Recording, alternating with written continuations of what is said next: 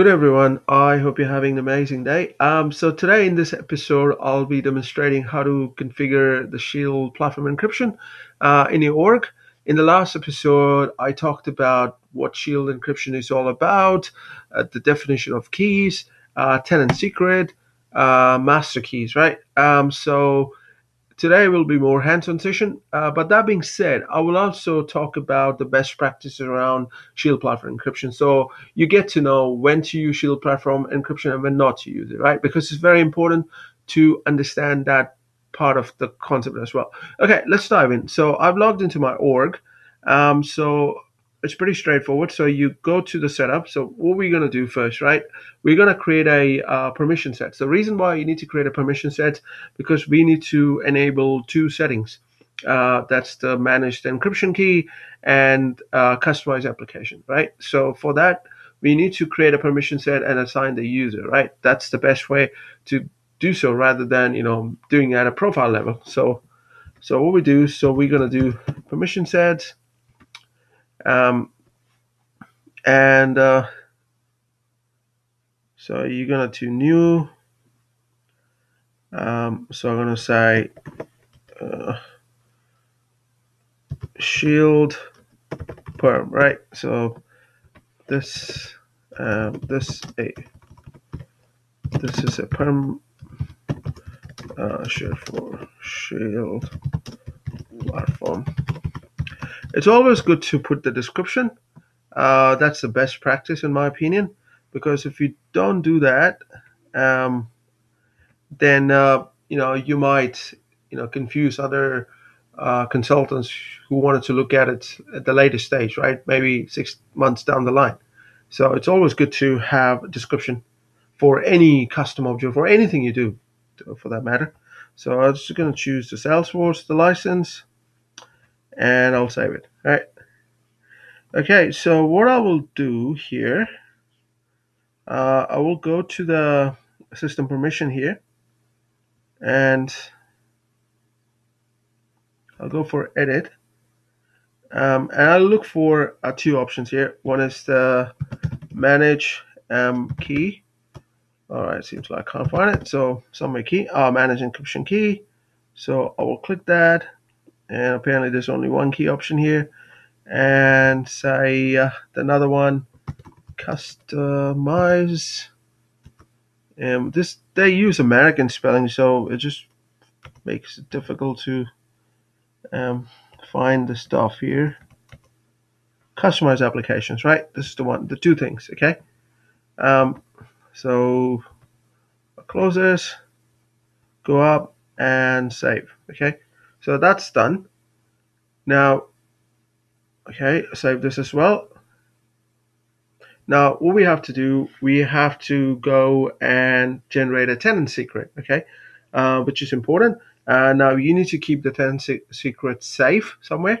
So the best way to do to how to generate a tenant secret, right? That's the first thing. So for that, you go to setup, right? The same page where we are right now, and under setup type platform. Oh, come on. Platform encryption, and you go to key management, yeah, and yeah, that's great. Okay, so now this is a mistake. You might do it. So what happens is that I've created a permission set, but I haven't assigned the user, right? So that's the worst thing, right? I have to assign myself. So we gotta go back to permission sets. This is cool. I mean, this actually teach you troubleshooting step as well. So I go to Shield, and trust me, people tend to do this mistake. I've done that many times, and you can see I've done just now as well. So go to Manage Assignments. So I'm just going to add myself. I'm just going to add this assign. Okay, done. Now I'm just going to refresh my page. And then I'll go to platform, encryption, and key management. It's going to take its time, yada yada. All right. Okay, so now we're good to go. So you need to worry about the generate tenant secret. So you don't have to worry about bringing your own key for now. So click on generate tenant secret, and so you need to choose the tenant type, data, everything is good. Now you can, as you can see, this option is disabled now. You can just export the key to keep it safe, right? So that's pretty straightforward options. Nothing fancy here. Okay, now, so this comes as a part of a key hygiene, right? So the export option, because you need to keep it safer somewhere, because if you lose it, if it got corrupted, you probably need to import it back to use it. Yeah. Okay. So now what we're gonna do? Now we have done two things, right? First, we created the permission set, assigned the user, and we have configured the tenant secret. Right now, we need to encrypt the fields, files, and attachment, whatever you want it to do. Right. So you can encrypt your files and attachment if that's what your business requirement demands, right? Like I said, like I explained in my previous episode, right? The Shield platform encryption is totally governed by your business, right? Just because Salesforce has this technology doesn't mean that you have to use it, right? At times, you can get by without using it, but if your company, right, has a compliance in place where they expect you to encrypt certain fields, then you need to go for this option, right? So that's pretty straightforward. So under setup, what you need to do, just go for, platform, yeah, encryption, and you see you got more options now. Just go to Encryption Policies, right, and see you can, encrypt all these fields if you wanted to do that. So you can encrypt the files and attachment. You can read the help, the tiny little, help. Encrypt files when they're uploaded to the Salesforce or attached to the records, right? It's pretty straightforward, nothing fancy here. You can also encrypt the chatter, right? You can encrypt the feed, post, questions, and answers, like name and all other comments, right? Also encrypt poll questions, and you can also encrypt your search indexes, which is pretty handy, right? You can read about it more, right? And you can also encrypt, CDC, that's the change data capture, and the platform events, right? So these are a part of a second generation streaming API technology, right? If you do not know, I will highly encourage you to go to the help documentation and read about it, right? I won't be covering any of this stuff in this episode, right? Because it's beyond the scope of Shield platform encryption. Okay, so what I'll do, I will go to Encrypt Fields. This is what I'm interested into. I'll just go to, okay, now that takes time. Okay, so Salesforce is pretty handy in this case, right? So before you encrypt, you need to understand the limitation, right? So this is very important. So before you do this, I would highly encourage you to click on this link, and it will take you to a help documentation, which explains to you about, the Salesforce best practices around Shield platform encryption, which I'm going to talk about once I finish this, right? Okay, so you got an account object here. So let's go to edit. So the save enabled. So let's say I wanted to edit, say, mailing address, other address, email, for instance, right? And so I'm going to say fax, phone, mobile. For the sake of argument, I'm just going to do all of this stuff. Okay. So in a normal scenario, you won't be encrypting this information because these are not very critical, right? Your contact might have, say, a credit card information, right? That could be considered as a critical part of a encryption, Shield platform encryption. So now we have done that. Now it says enablement pending. So it will take some time, probably 5 minutes, less than 5 minutes. Once the Salesforce completes this process, you will get an email. Okay, so in the meantime, while it does whatever it's supposed to do behind the scene, let's talk about some of the the best practices around Shield platform encryption, which is very important, right? So now, before you, like I said, right, before you even go ahead and start implementing Shield platform encryption, you have to understand your company business model, right? The fields, what do you consider as a threat? Threat in the sense, right? The information which you don't want others to see. Okay, so like I gave you in a simple example, credit card information, right? Credit card information you obviously don't want people to see, right? Say for instance, if I go to John record, I do not want to see the John credit card information, right? I do not want anyone else to see that, right? If someone goes to say, say Gaurav's record, right? I don't want someone else to see, probably he don't want someone else to see, the credit card, information. Or if you go to say, Lior record, right? You don't want someone else to see, say, for instance, his address or, other stuff, right? So that's totally governed by your business requirement and your business need and the compliance you have in place. Okay. So that you should keep it in consideration. So that's why I say only encrypt which is necessary, right? And for that, you once you decide, right, what all things you need to encrypt, which is great. Say in this case, say address and credit card, right? Just for the sake of argument. Now you need to design a strategy for backing up and archiving key, right, and data, which is very important. So because the thing is that for whatever reason, right, if your tenant secrets get destroyed or corrupted, then you need to re-import it back to access your data, otherwise you can't access it, right? And so that's why it's very important to have, like I said, I've demonstrated that you have an option to export it, so you need to keep it safe somewhere. If you lose it, then you might have to contact Salesforce. So I'm not even sure if the Salesforce could help you with that, because Salesforce cannot help you with, deleted, destroyed, or misplaced tenant secret. That's the reality. You have to accept it. So that's why I'm insisting that you need to have a strategy in place, right? Just don't go and blindly implement it, right? Because other companies are doing it, right? You need to have a strategy in place, right? That's why I say that if you work as an architect, you need to have a governance in place, right, to do all these kind of things. Okay, then you need to understand. The other thing you need to work on the strategy that you can't implement directly on a production, right? You need to test that. You need to do rigorous testing, right, on a sandbox environment to see the implication, right?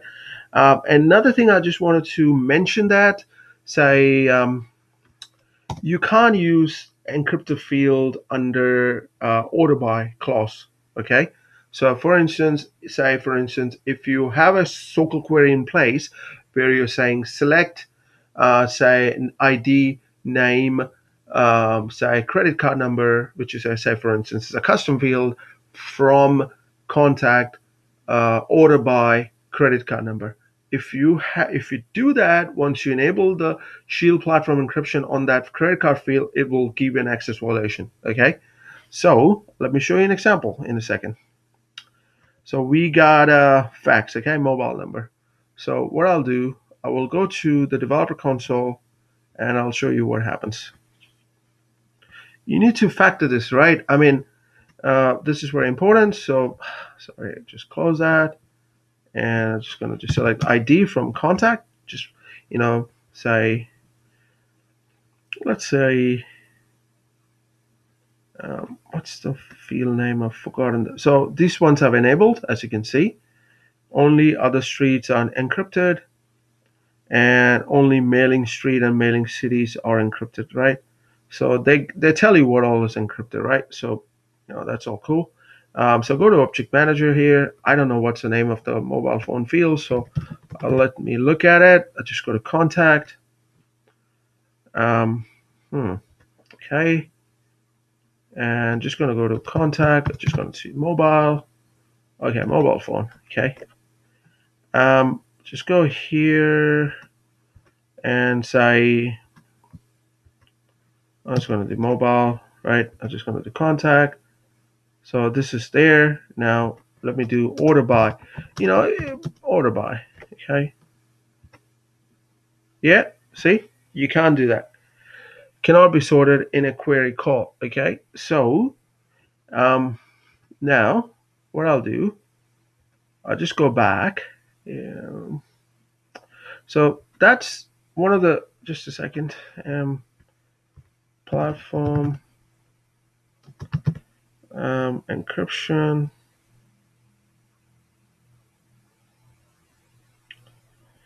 So th- let me, so as you can see, just a second, it takes some time. So you can't sort by any of these fields, right? Order by, in other words, because it will give, um, so you can't, so that's one of the thing. Okay, so let me see if I can edit and change my mind, for instance, if I don't want it to, and I save it.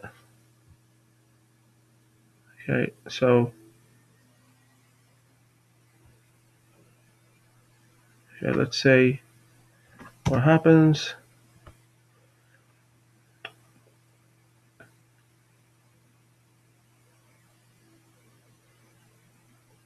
All right. So, all right.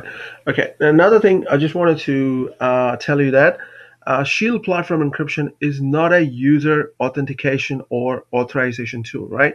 Get that concept right, because people, I've spoken to someone, right, and the person said, "Oh, it's an authorization tool." I'm like, absolutely not. It is not. Because Shield platform, even Salesforce, if you go to the Salesforce documentation, that clearly says it is not a user authentication or authorization tool, right? So now if you wanted to control, right, which user can see which data, you need to use the field level security page layout setting, right, out of box options functionality, right, which is pretty obvious. Um, so now one more thing, I just wanted to mention that if you are dealing with currency and number, you need to handle that with care, right? Because currency and number fields can't be encrypted, because the reason why, they could have broad functional consequences across the platform, such as disruption to the roll-up summary reports, time and other calculation, right? So that's one of the things you have to keep into consideration. Okay. Also, you need to encrypt your data using the most current key, right? So whenever you generate any kind of tenant secret, right, you know, then what happened is that, obviously your the new data is encrypted using this key, uh, but existing sensitive data remains encrypted using the previous key. This is one of the things you have to keep into consideration. Okay. Um, so so what Salesforce advice, right? What I've seen businesses doing, right? They normally re-encrypt this field using the latest key. So that's one of the things you have to keep into consideration. Okay. So this is pretty much, in terms of the best practices. So let's look at the. See, I'm just gonna close it. Okay, let me copy this. All right, let's see if I can even do anything with this. No, sorry, not this one. Um, that's why I always suggest, before you start using any technology, just read about the limitation and the recommendation, which is very important, right? Because, someone would have used it and someone would have faced, X number of issues, and they would have recommended something. Even, the vendors recommend, you should use these things for, XYZ reasons only. So it always helps to, go and read the recommendation first before you, recommending someone else, right? Okay. See, it works now because I've took up this mobile phone from an encrypted list, right? So you can't use, any field which is encrypted under order by clause, right? So pay special attention to this, right? You might have, say, a Conga report, right, sitting with this order by statement, and you suddenly decide to encrypt the damn field, then it stopped working, right? So, that's why I said it just have to, be very careful when you do this kind of things, right? So that's pretty much what I wanted to talk about in terms of implementation, how to encrypt it. So I hope you enjoyed this lecture and I learned something from it, right? So that being said, I hope you guys have an amazing Sunday. Adios.